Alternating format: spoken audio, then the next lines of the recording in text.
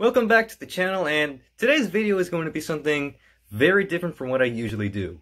In this video, I'm going to be practicing how to make molds for an upcoming project that I have in the works. And I have decided to test everything on Legos. Using this cheap container and this little piece of paper from the silicone box, I will use this as the basis for the mold. We got our part A and our part B. I'm really hoping I can see these little things again after I'm done casting, because you really can't find these anymore. It's been 6 years since they made this, and 8 years since they made this. Before working with any kind of chemicals, always make sure to have some kind of lung protection, due to the fact that if you do this sort of work, you are most likely to get your lungs damaged and maybe receive cancer of some sort. Anywho, back to the video.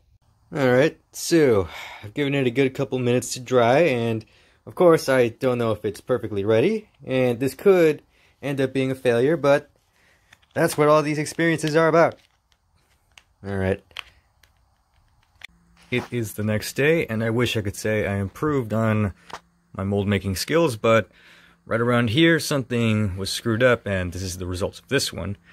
However, this one came out alright due to the fact that the model here is actually smaller than the model here, and I'd actually like to surprise you with a decent resin cast if I can. This one I know will turn out alright. This one is a 50-50.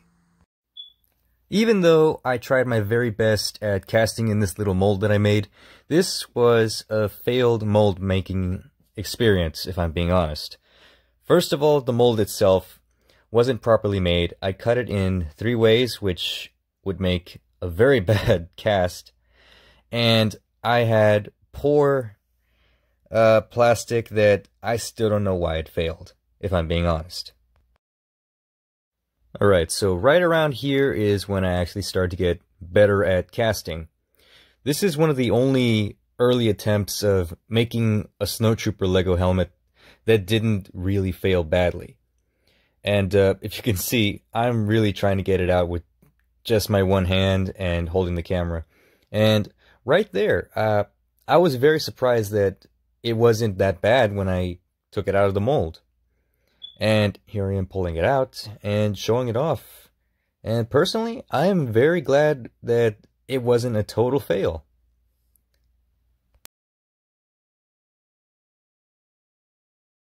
Alright, so these are the 2 molds I have ready. Now, I've had more success with this little mold than I had with this one. But since I've learned a couple things since the last time I've tested it, we're going to see what happens. Now, the reason I have this little bottle right here is because this is what I like to mix my part A and part B in. I don't have cups at the moment, so I just use bottles that we recycle, and that's how I do it. Alright, so first I will add part A. I'm pouring just a good amount of it in the cup. Now, if you see, there is some right there. Now, part A has a distinct smell. Try to avoid smelling it, because this stuff is chemicals and, well, it's obvious that it's not good for you. Then, I look at what I have, this amount. I try my best to pour in that amount as well. Now, before I start mixing, I like to heat up the molds.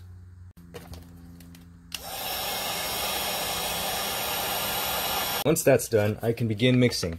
Now, something you should note, even though you pour these things together, a chain reaction most likely will not occur unless you actually start mixing these things together, due to the fact that they have to be mixed thoroughly for any reaction to occur. The reaction that will occur is heat.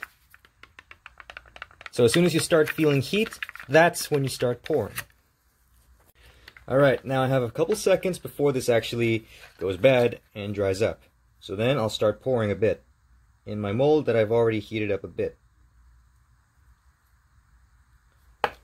And this is something I just do on my own.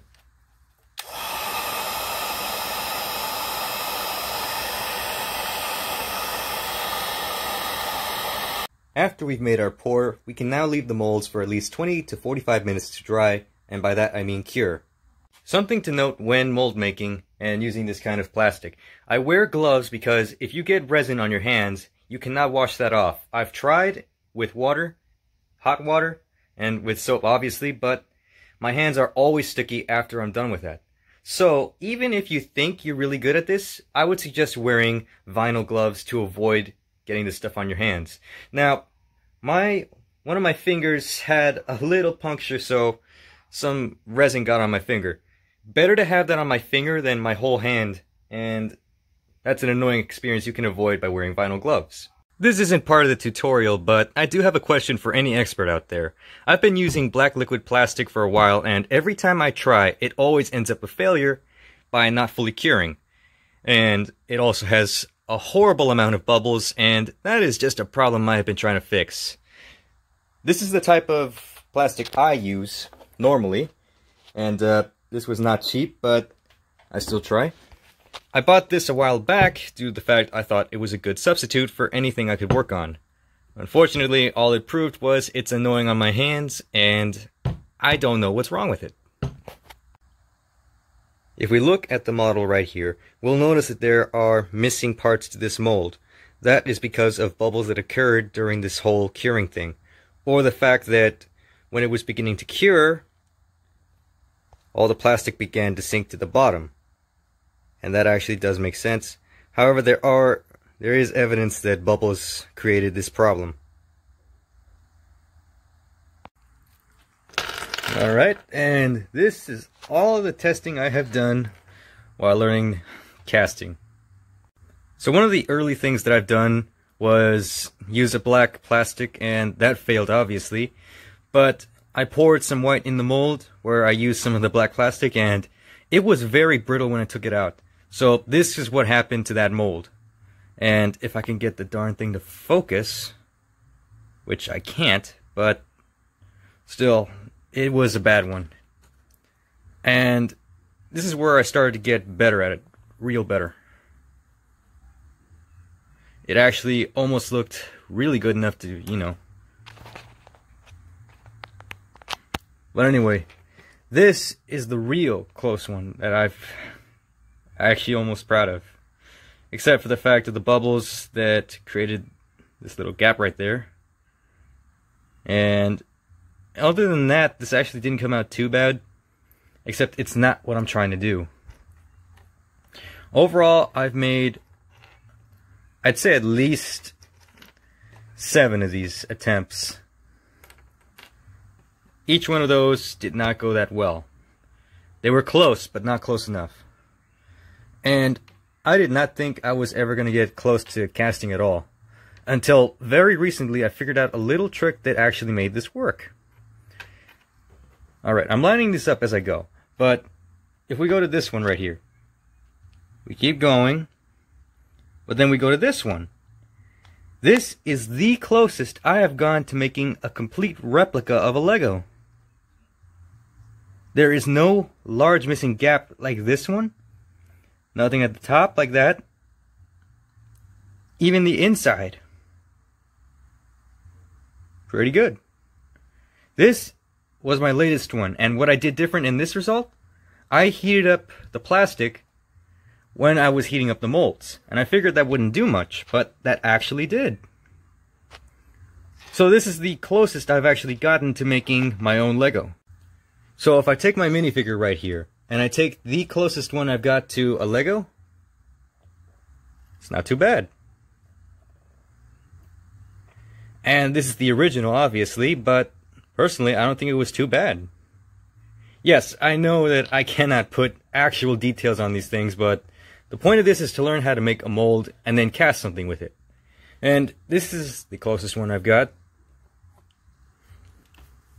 Not bad. I really like how my tests are going.